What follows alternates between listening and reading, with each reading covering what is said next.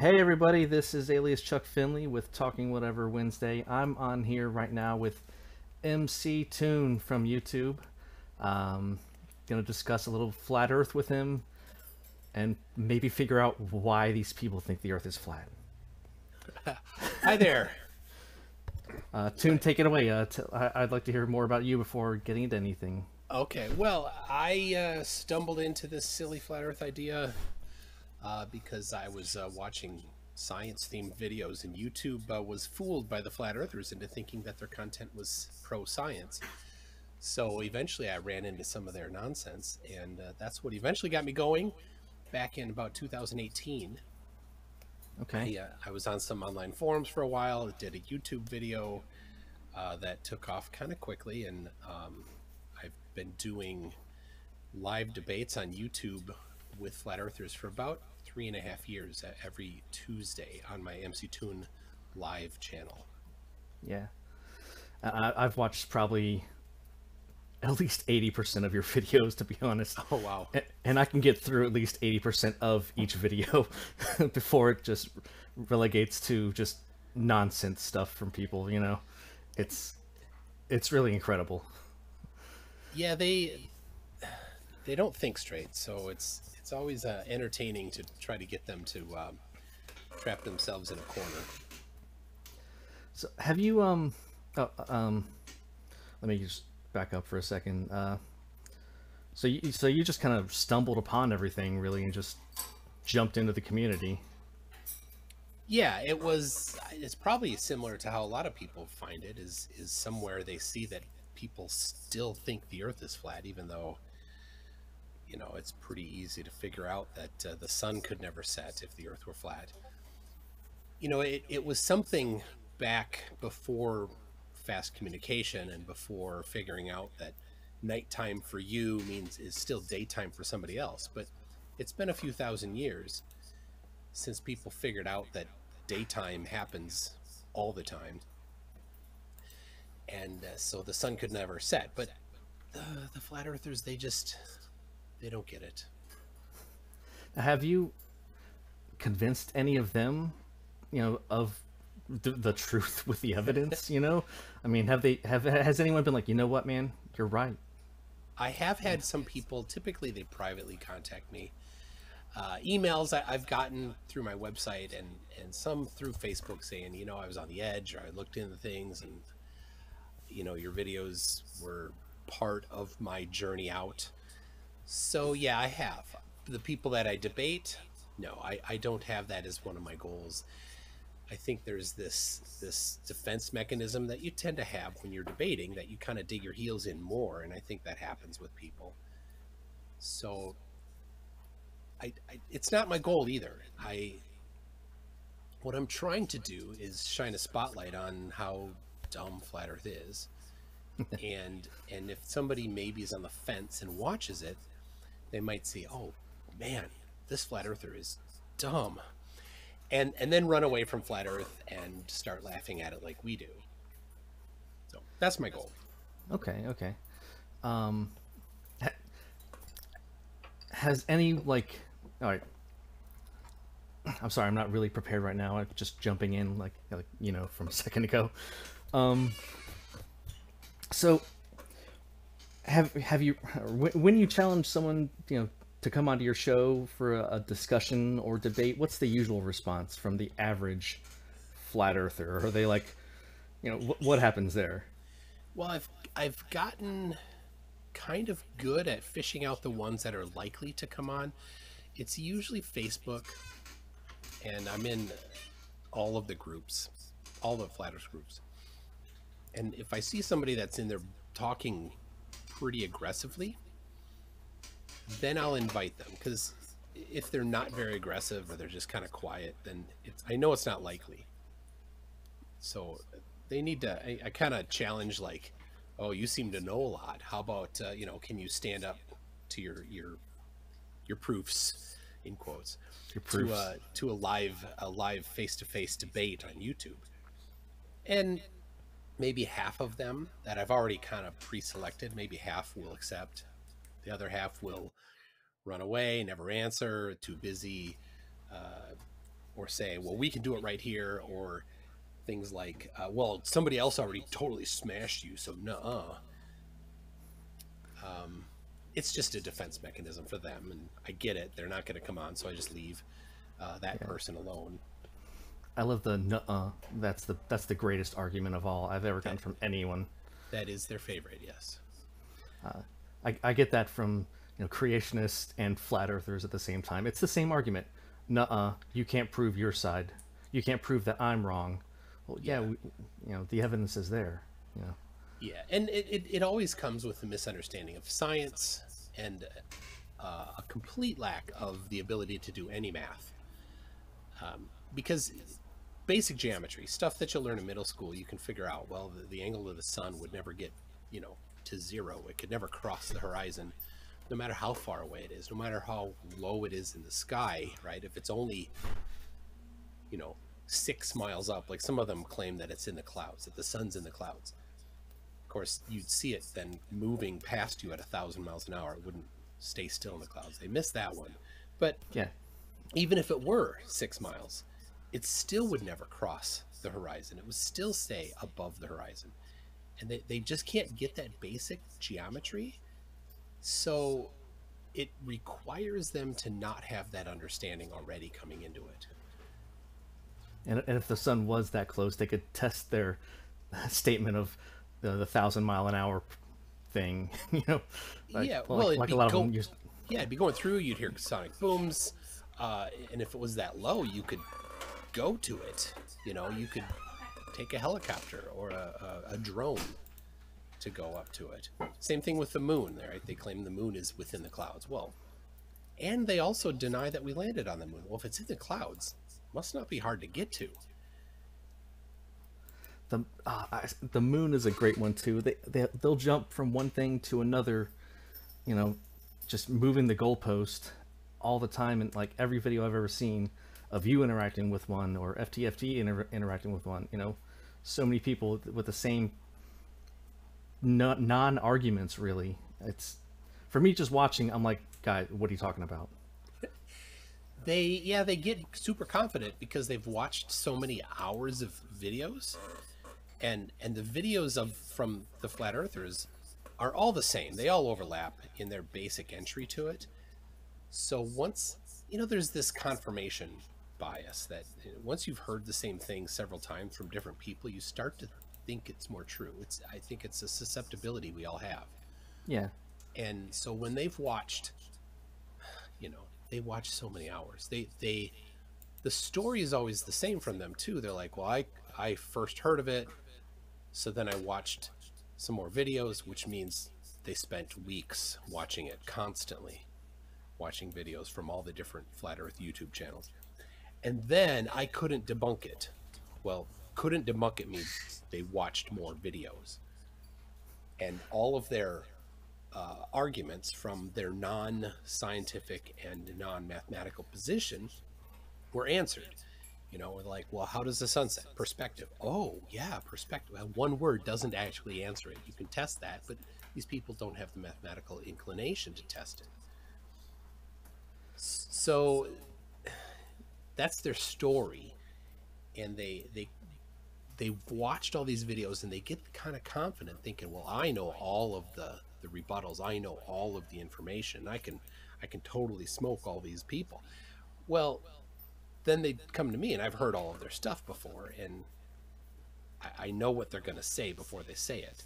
So it's kind of fun because sometimes I'll even like in the comments, I'll type it in if they're before they say it, or people in the comments, they know too. They know what's going to happen. So their hubris and their confidence is what brings them on. And it's weird to see people that have no idea what they're talking about have so much confidence. Like they'll come on discussing, whatever math they think proves their side, and they really have, I've in 3.5 years, I've never had anyone actually present math. None of them can even touch math. Nobody ever brings math with it. No. Okay. That's one. Yeah, okay. Yeah, if I think back, I haven't seen anyone be like, all right, here's the numbers for this X, Y, and Z. Yeah, It's because if the Earth were flat, it would be really easy to measure the height of the sun, because we right. know where the sun is at any moment. The subsolar point on the Earth is known. It wasn't known 2,000 years ago, but it's been known for many centuries. So, like on the equinoxes, it's over the equator. Well, how far are you from the equator? Okay, you know that straight line distance, and you know the angle to the sun. It's easy to measure. And with those two pieces of information, and then knowing that from that straight line distance to the subsolar point, straight up to the sun's 90 degrees, we can make a triangle, angle, side angle, and you can get the height of the sun. And I've done that. And the problem is that you can do that for multiple locations and you get a different height of the sun. Well, that ruins flat Earth. But then you can keep going and testing other things. You can say, all right, well, if the sun's that high, then at 6 hours later, 12 hours later, it should be this high, because we know where the sun is. But it's not. It doesn't work.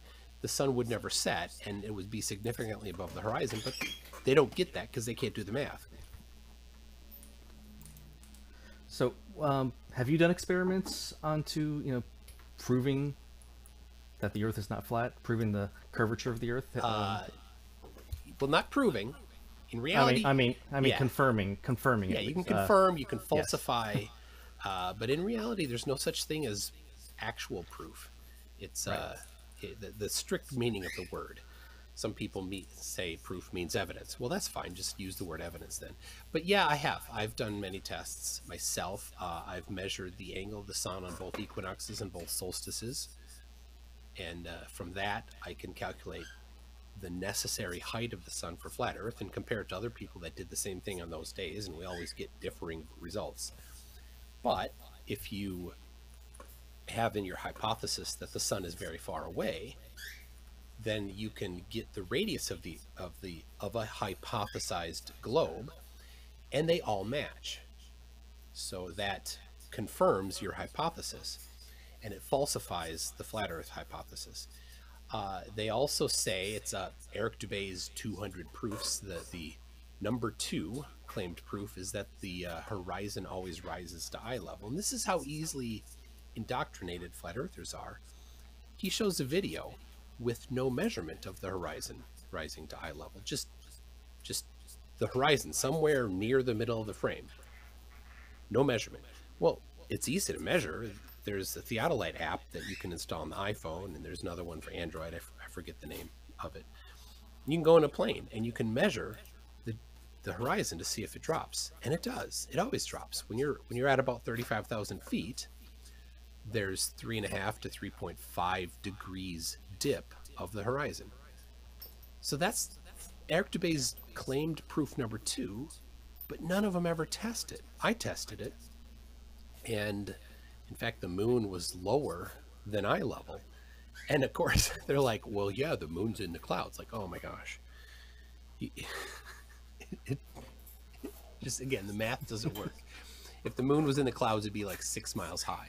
It would be so low always. It'd never be very high on the horizon. It'd never be above you, unless you were, near the sublunar point.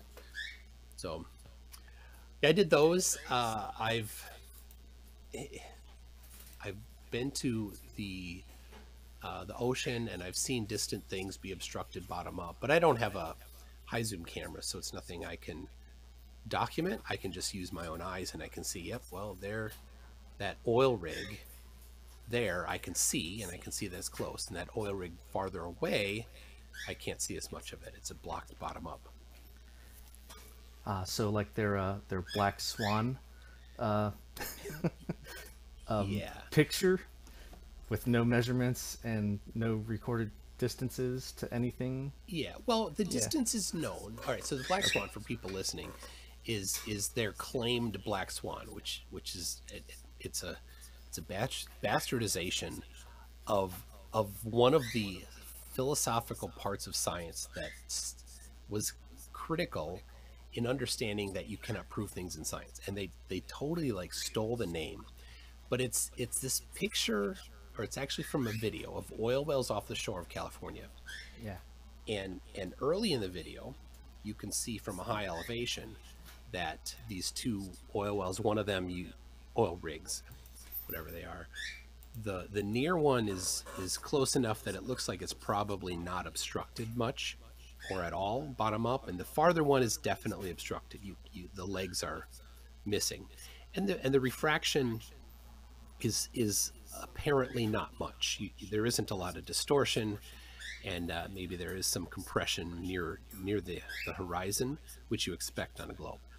But then later in the video, it's on a sunny day, and he goes down right to the water, and he gets super close to the water, and then there's a still shot of these oil wells where you can see massive amounts of refraction. You can see this crane off to the left side of one of them, and it's all wavy all over the place. So you know there's an enormous amount of different refraction layers between the observer and the platform. And then the flat earthers, they take the actual geometry, so it's math that they didn't do, they took it from somebody else, and assuming that there's no refraction, they give this answer, and then that's it. The picture shows massive refraction, and they assume zero refraction. It's incredibly dishonest. But then they say, well, the horizon is too far away, which if there was no refraction, it would be.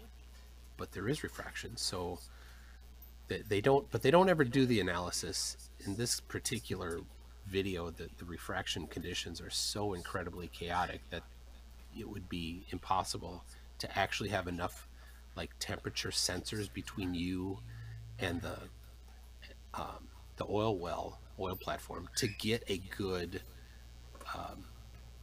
enough information to make a prediction of what you should see. Do you think they're maybe ignoring the refraction in it on purpose, or just not understanding it, or what could that be? It depends on who's saying it. Certainly, the leaders intentionally ignore refraction. They're in a position where either they're financially stuck, like this is their income, like Nathan Oakley is one, it's his full-time income. That's the only thing he does to earn money. Or others that just, they like having people look up to them. So they're not going to give it up. So they look for whatever they can. And is it intentional? Is it something they're aware of? I don't know. There's some people that's, when you look up what a pathological liar is, you see that they convince themselves. And a lot of these people, that seems to fit. So I think the leadership, that's their position. I think the followers, well, they don't ever do any investigation. The idea of do your own research. I hear you gotta. Yeah, I'm sorry about that. I'm in my living room, and we have 5 cockatiels, and this is where my computer is. Okay. So the flat earthers leadership often say do your own research, but they never do. It's the opposite. When I think it's kind of a reverse psychology. When somebody says do your own research, the people don't do their own research. They very specifically are like, oh, well, that person was so confident that they told me to do my own research, so I don't need to. I think that's their position. You could figure out other parts of the psychology. So they're not going to do the research. They're not going to go to the website that these flat earth leaders cited talking about refraction and see if it says anything else after the section that talks about the distance to the horizon without refraction. They never do that. Has anyone presented any argument, or I wouldn't even use the word evidence, but anything that made you think for more than half a second about what they're saying, Yes, a few times. Mostly, I gotta say that the flat earthers, they think that the flat earth society is controlled opposition, and it's like put it there by the government, they say, to make them look dumb. And to the flat earthers, I say, well, you don't need help. You do that all on your own. But the flat earth society is actually the only place where they actually try to do any real analysis. So the tfes.org forums are actually much more challenging and interesting than the the ones on YouTube or basically anywhere else. So the standard YouTube flat earther is like, no, no, don't listen to those guys that are actually trying to find evidence. Yeah, Listen to me. Okay. yeah, and the reason why is because the bulk of the flat earthers seem to be religious. They think that the Bible says the Earth is flat. It doesn't, and they think the Bible says the Earth is stationary. And only if you are hyper literal in your translation could you take that to be the case. So when the Flat Earth Society proposes that the Earth is accelerating upwards at 9.8 meters per second squared, which is one of their claims, then the religious flurfs say, oh no, the Bible says otherwise. So those flurfs aren't our flurfs. They must be controlled opposition. So there's these warring tribes among the flurfs. So it's literally just the no true Scotsman fallacy come to life in another group. That's all. That's all that is. It is, yeah.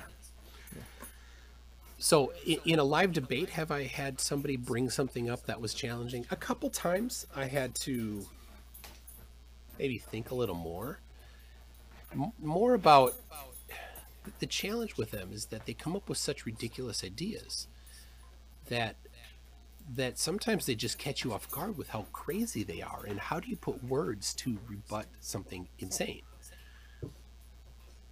How? Oh, go ahead. Sorry. So anyway, so that's the most like interesting times. Actually, I look forward to those things, but that's the most challenge I've ever had, is those kinds of things that are new to me.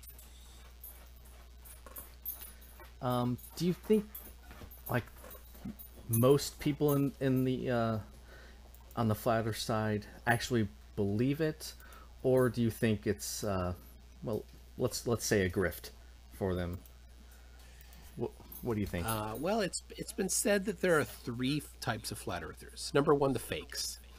The Yeah. ones that are not flat earthers are just doing it for pretend. And there's certainly some of them, but I think it's difficult for those people to keep up the act for a long time, right? Most people aren't good character actors or type actors. I don't know. They're not usually the right kind of actor to do that kind of stuff. And they probably tend to lose interest because there isn't a whole lot for them to gain from it. But then you've got the other two types. You've got the leaders, or as some people say, the t-shirt sellers, and then the followers, which are the t-shirt buyers. Because most of them have found a way to monetize their stuff, and they make money from it. So some make their full-time living from it, like Nathan Oakley, or I don't know who else. There's a few others that full-time, that's the only thing they do. But then there's the group that they make a good chunk of money from it. So Globebusters and Eric Dubay and Austin Whitsitt, they all have a huge amount of their income that comes from Flat Earth. So those are the t-shirt sellers.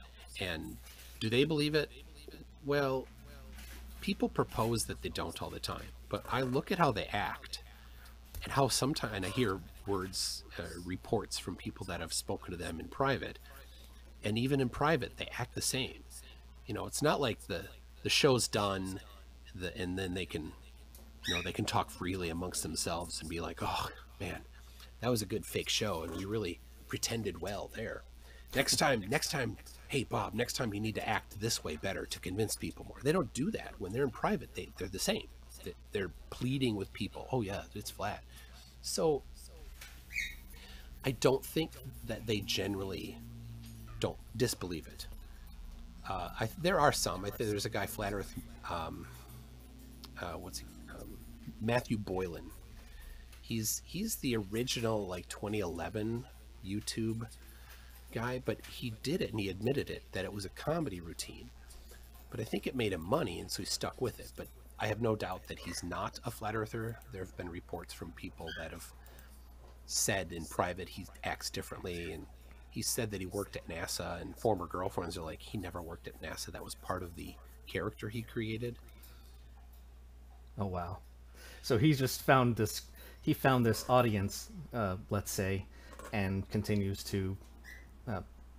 Hypothetically, I don't know if I'm not going to say it's true, but if it's true, he found this audience and he's like, I found a way to make money for the next 100 years. Yeah. So, And I don't think he makes much money from it anymore. He's pretty minor figure. The other more serious ones have replaced him.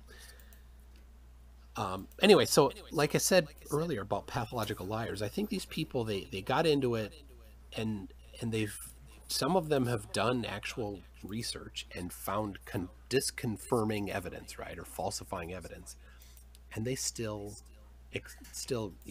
aggressively hold that the Earth is flat. So for them, is it some sort of denial? Is it, again, pathological liars, something like that? yeah, I think we saw that on Behind the Curve, the documentary on Netflix. Bob Yeah. Nodell with his, I can't think of the name of the machine off the top of my head. Fiber What's it optic called? gyroscope. Thank you.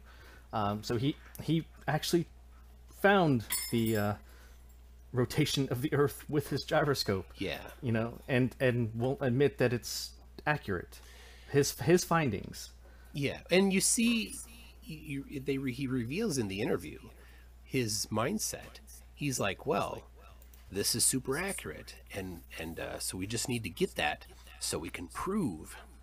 And there's the faulty reasoning. You can't prove in reality, but that's his thing. So he wants to prove that the Earth is not moving, and then he measures it with this thing that he already said was super accurate, and then said, oh, but it gave a 15-degree-per-hour drift. And this is the telling thing. He says, obviously we were not going to accept that. That's the key thing. He will not do science. He has pre-selected his conclusion, and everything that doesn't match his conclusion is automatically rejected. That's exactly like talking to a creationist who believes in Ken Ham and his Ark Park. They as much evidence as they might find and that you might present, they will never accept, no matter what the source is. It's boggling to me. That's one thing I wanted to really touch on with you. Like, why is it so hard for them to accept the truth, based on the evidence that's presented versus their side? Yeah. Well, like I said, many of them are religious. They tie it. They think that the Bible says that the Earth is flat, even though it doesn't. They've come to believe that, and they often will just say the Bible says the Earth is flat, but there's no verse that says that, nowhere. So it's an aggressive version of interpretation. So they've built this belief system around it. So it's a religion, and so people they don't want to reject the religion. They don't want to let go of it. It's hard for people. And I'm not an atheist myself, so I get that, and I'm always asking myself, I think it's hard for us all. Is my position a good position? Is it logical? Is it valid? Is it reasonable? And I don't think they do that. And I think most people are unlikely to test themselves like that. And I'm an atheist, but I would never try to talk someone out of their religious belief. I would talk to them about their religious beliefs, perhaps. Yeah. But, those kind of beliefs you're going to hold on to no matter what someone says anyway. But I still find the discussion is at least important, especially in this day and age with all the craziness that's out there in the world. There certainly is a lot of craziness tied to religion. And I don't think it's unique. I think it's always been that way. But yeah. I think that communication is faster and easier now compared to 100 years ago. Think about it. If somebody did something crazy, it might make their local newspaper. But you wouldn't know about it elsewhere unless it was really, really big. I think just, say it was 1995 and something crazy happened. You wouldn't know about it for 3 weeks, Now it's a 24-hour news cycle now with the internet and all the news channels. something happens, right now. Say there's a shooting right now in Washington D.C. It's on the news everywhere. Yeah, there's You know. there's news helicopters circling above the place for the next day and a half. So yeah, And it's so the crazy. I don't know if it's any more or less than before,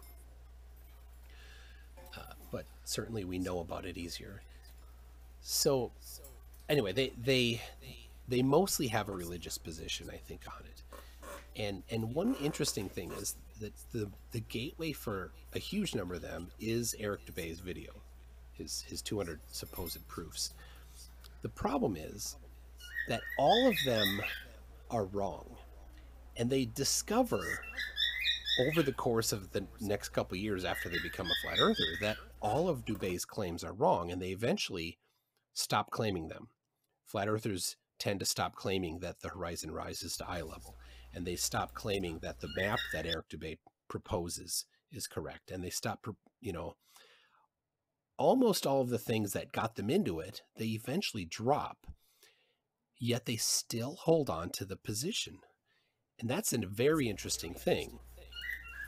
And they wind up, after getting beat down over and over and over, giving up even publicly claiming that the earth is flat. They tend to just say, well, I don't know what it is. I just know it's not a globe. They are lying to us.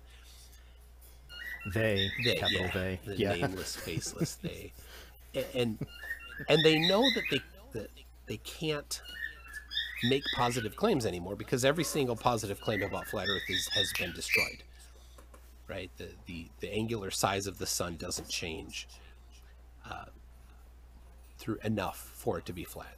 The horizon does not rise to eye level. There's no map that even remotely works.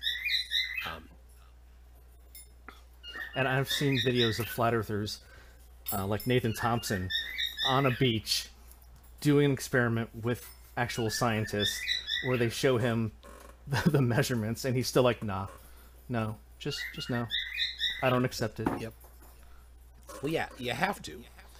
And people that have gotten that far in, they're not open to looking at things.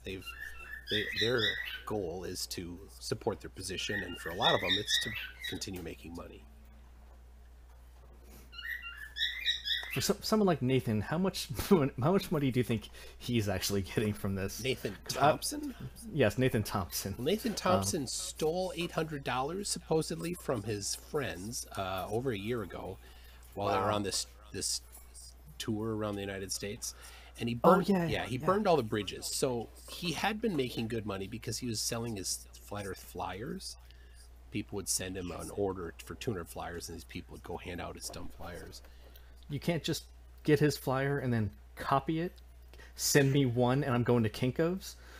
Well, it wasn't hard to find the PDF, but people thought they were doing God's work by supporting him. Seriously, they really did. So they would have him print them out and then send them off. And so he burned all his bridges though. So I don't think Nathan Thompson's making much money on it. After he left that tour, he wound up driving to his parents' house in California, and they didn't have him there very long. I think he's in his 30s. I think his mom's like, yeah, time to go, kid. And so he worked at a farm for a short time in California, and then he traveled. I think he's in Florida again. I don't know what he does. So he doesn't make money on it. Nathan Oakley, though, in England, it's his full-time thing. So he does a show every day, 5 or 6 days a week, and it's an hour live, and there's a pre-show and an after show. And so his pre-show and after show, he puts out, there's like a multi-day lag before they're out. Yeah, I've seen those. Yeah. Yeah, and he's encouraging people to do super chats, and he can't be making a whole lot. His videos get 1,000 views, and I know 1,000 views is not much. He might get maybe $10 on a video on views if he's lucky, and then during a show he might might get another $20 to $50 total in super chats for an entire episode. That's his whole day. Does he have kids? Because how can He has 2 kids. live on yeah, that? he has 2 kids. His wife works. She earns the money. Okay, And, never mind. And he had, that makes sense. Yeah, and he had been doing something else. I think being a delivery person before this. And so there are people that have been in the inner fold that have come out like ranty. And he said, yeah, Nathan and his wife, Nathan had to earn 600 pounds a month, something like that. And as long as he could earn 600 pounds a month and stay home and watch the kids, then he didn't need to go get a job. So that's probably about what he makes, I'd guess. I mean, I guess I don't know what the conversion is to U.S. dollars, but it was at 1.4 for a while, so that'd be less than 1,000 US. Okay, yeah. I mean, okay, yeah. Depending on, I guess where you live around here, you could probably as a supplemental to a real salary from his wife. Yeah, that can do it. Yeah, like I work and my wife stays home with the kids and does all the household stuff. So I mean, an extra $1,000 a month, please, yes, do something. Start an OnlyFans, show your feet. I don't care, whatever. Oh my gosh. Oh man, I hope she doesn't hear. She's not gonna listen to this. Don't worry. I won't say it. I won't tell her.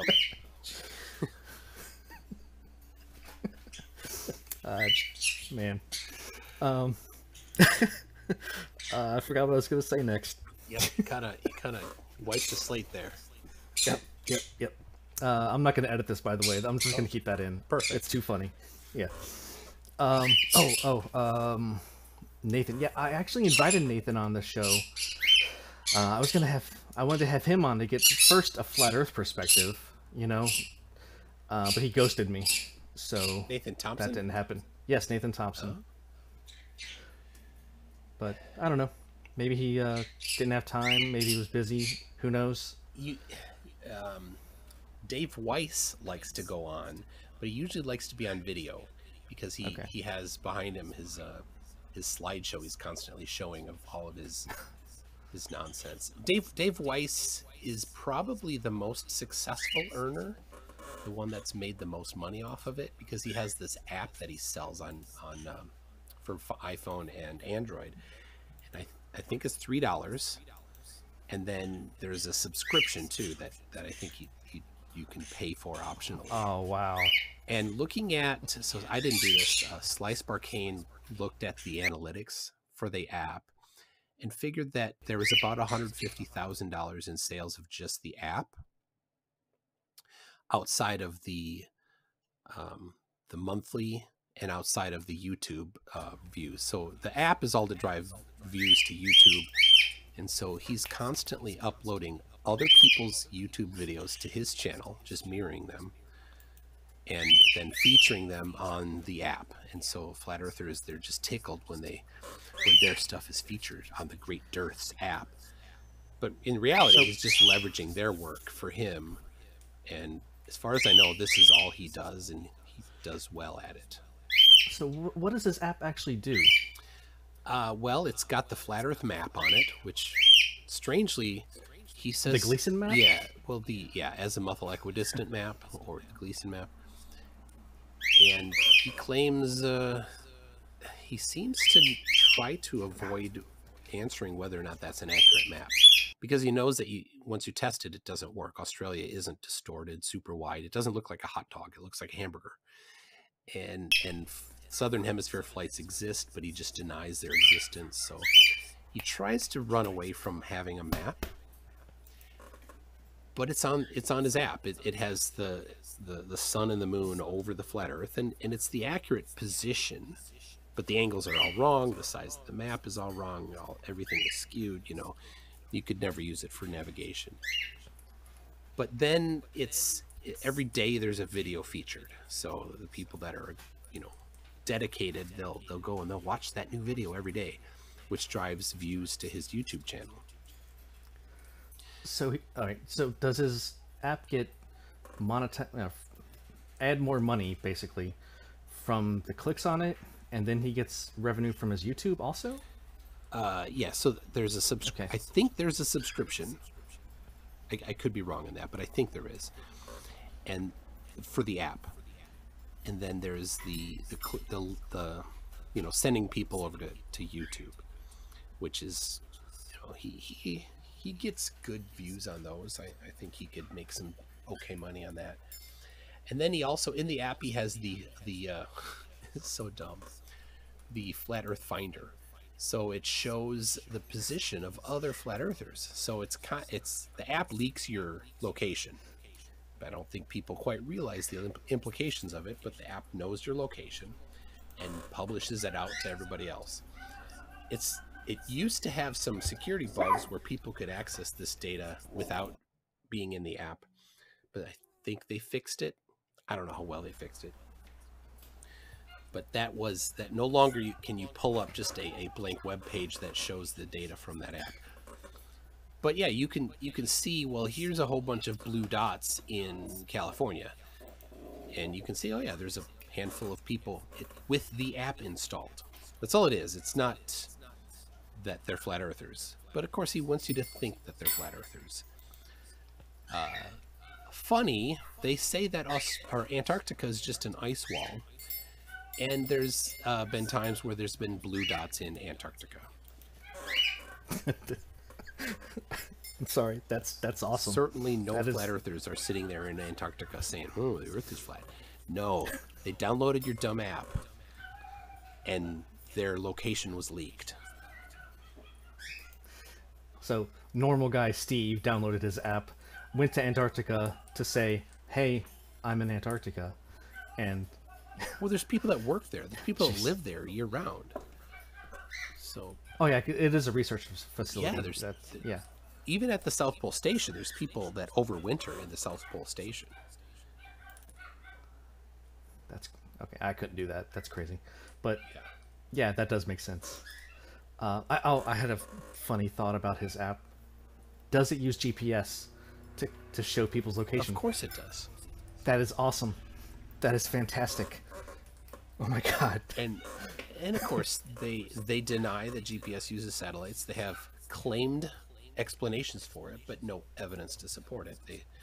There used to be a location service called LORAN, which you needed to be within a certain distance of multiple towers, and the antenna for it was massive, a large amount of electricity, energy to receive it, and the entire system was removed a long time ago.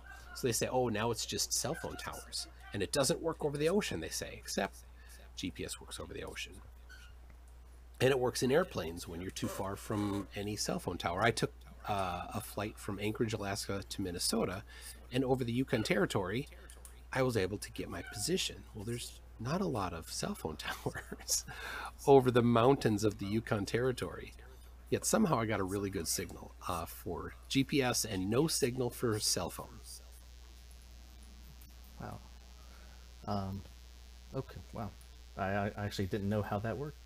Thank you for explaining that. So I think we've gone, and we're about 45 minutes in. Okay. I just want to ask, if you had to give one good argument or piece of evidence to show that the Earth is not flat and that it is a globe, what would you say that is? Well, the sun could never set. All of their excuses don't make sense. If you actually, they'll say it's perspective, things get closer to the ground.